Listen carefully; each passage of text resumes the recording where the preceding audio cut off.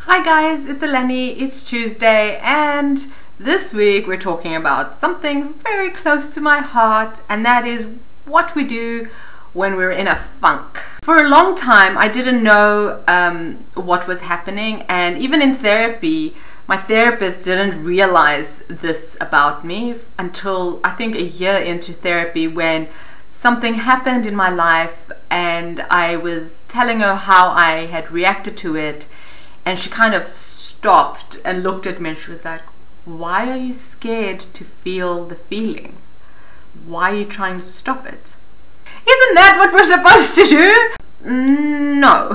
What works is you have to feel the feeling a little bit. You have to let it, you have to understand the feeling. You have to live with it, basically. Because if you're trying to stop it, you're not going to have that important moment where your body and your mind actually realizes the feeling has passed and learns that these feelings pass. There are specific tools that to minimize those feelings, and especially for someone like me who does have who is prone to depression and anxiety.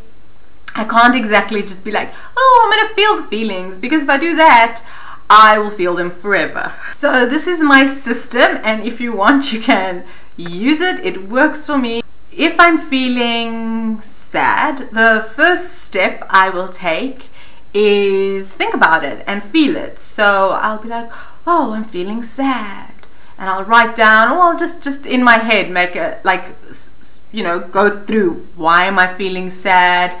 Sometimes it's like a really simple reason, like, oh, it's that time of the month, of course I'm feeling sad. If it's a more serious feeling, someone is mean to me, or this thing I did was not successful, or I'm feeling sad because I'm single. Once I realize what it is, I will give myself a time to feel it. I don't try to fix it, stop it, nothing. I will feel it. Depending on the situation, it can be like 10 minutes feeling it, a day, or a weekend. Sometimes it's even a week. There are these great pity parties, and I don't mean that in like any negative or guilty kind of way. It's just a beautiful pity party. Most often, guys, it'll pass. Just by feeling it, it passes. I'll wake up one morning and it's gone.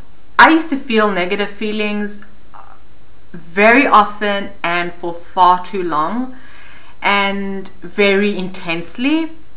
Since I've like learned the way to feel feelings and let them pass, this has completely revolutionized my life. I mean, I look back sometimes, I'm like, I can't believe I lived the way I did for so long. So one of the most important things is actually having a strong foundation. If your life is good generally, and you have the tools, and generally you know how to deal with emotions and your feelings, you're pretty much prepared for whatever is going to come into your life.